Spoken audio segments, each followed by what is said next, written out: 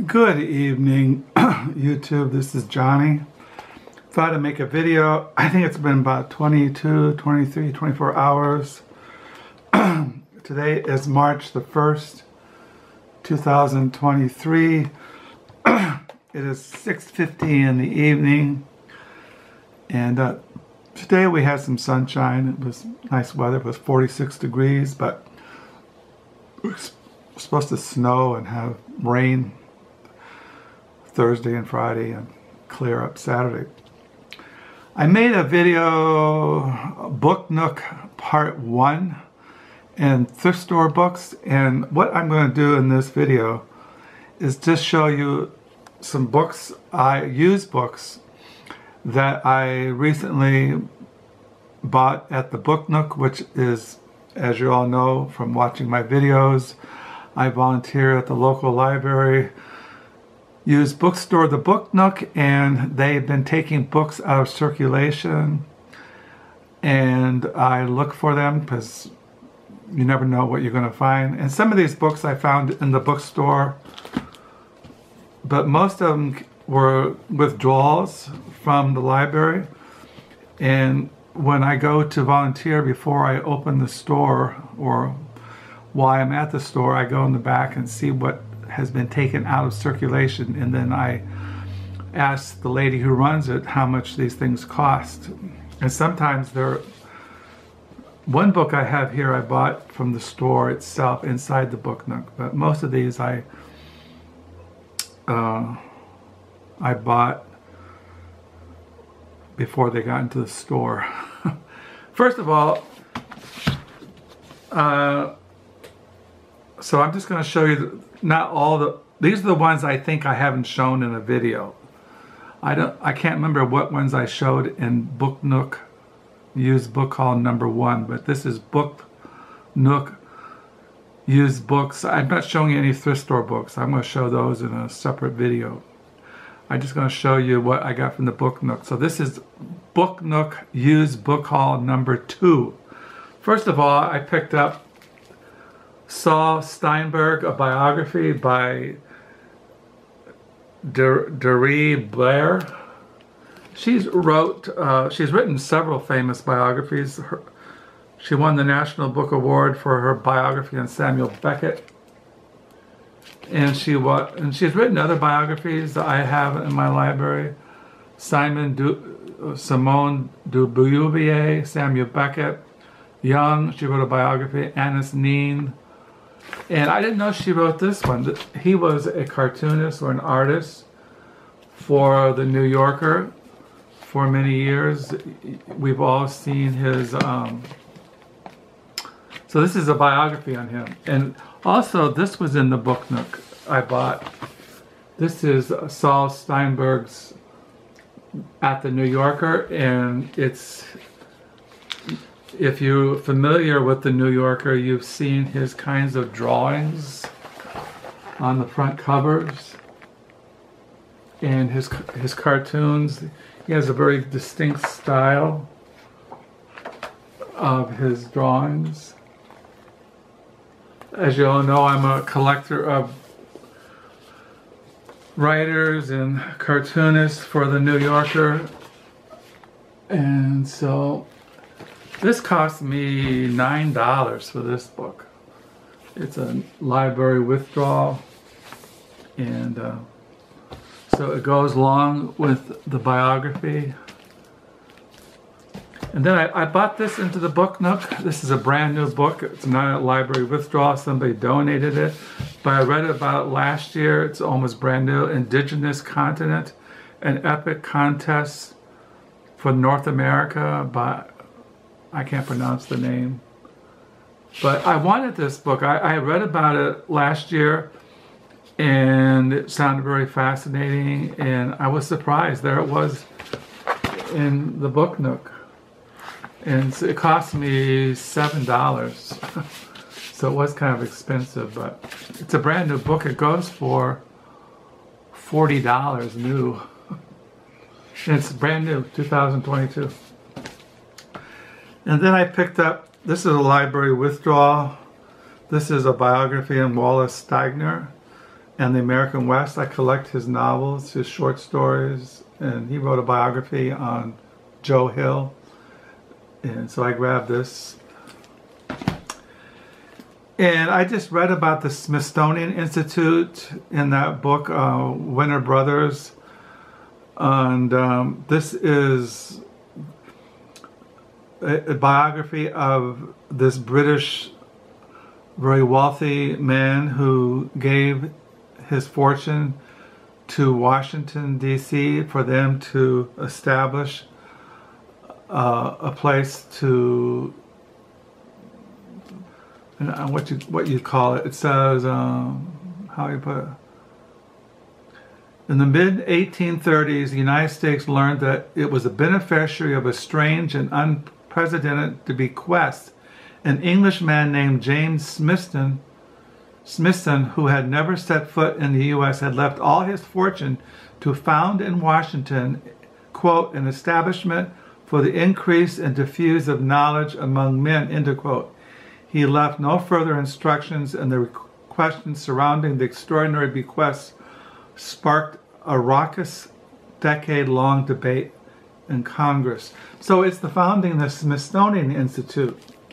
The Lost World of James Smithson, Science Revolution, the Birth of the Smithsonian by Heather Ewing.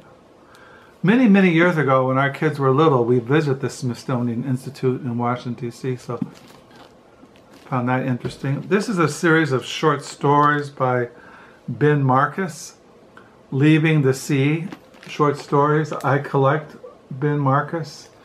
He wrote a very famous book called I think it's called The Flaming Alphabet. The Flame Alphabet, Father Costume, The Age of Wire and String, which is very famous, but this is a library withdrawal. I've been reading short stories out of this. And then this came in, Patti Smith, America's Punk Rock Rhapsodist by Eric Wendell. I like the music of Patti Smith. She's a poet. She's quite old now, but she's her diaries she's published poetry. Her diaries, they're very famous and have won literary awards. But she still goes out and she performs and writes poetry, and so this is about her. And then out of the library, they took out books on posters. I like poster art. This is Make Art, Not War. Political protest posters from the 20th century. It's just protest posters. And this is, you have Malcolm X and Ho Chi Minh. It's like during, this was 1980. Here's Victory to the South African Revolution, Smash Apartheid. Stop the War Now, Imperialism. I'm going out of focus. Why is this thing going out of focus? There we go. So, yeah. So the person who did this is Ralph Young. And Ralph Young, he edited this book, Make Art, Not War. And I have a book of his in my library, Dissent, The History of an American Idea by Ralph Young. So now I have two books. It says right here in the front, I think it says in the back, it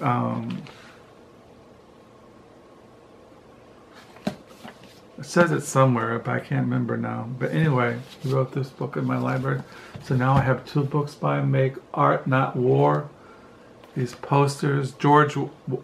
Uncle George wants you to forget failing banks, education, drugs, AIDS, poor health care, unemployed, crime, racism, corruption, have a good war. See, all kinds of protest posters. What other one here?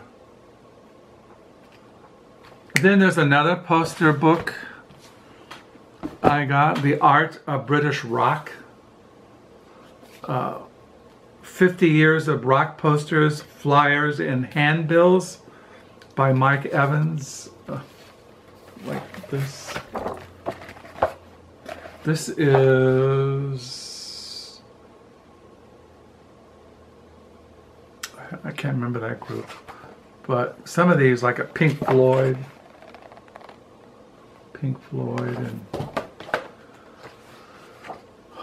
the Buzzcocks. I have a CD by the Buzzcocks. I didn't know they were British. I thought they were Iron Maiden. Remember Iron Maiden, one of the early metal groups. Anyway, Art of British Rock. The Art of British Rock. 50 Years of Rock Posters, Flyers, and Handbills. And then I got this book on war posters, Weapons of Mass Communications.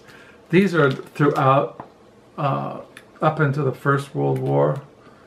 Let me see here. Second World War. Different countries,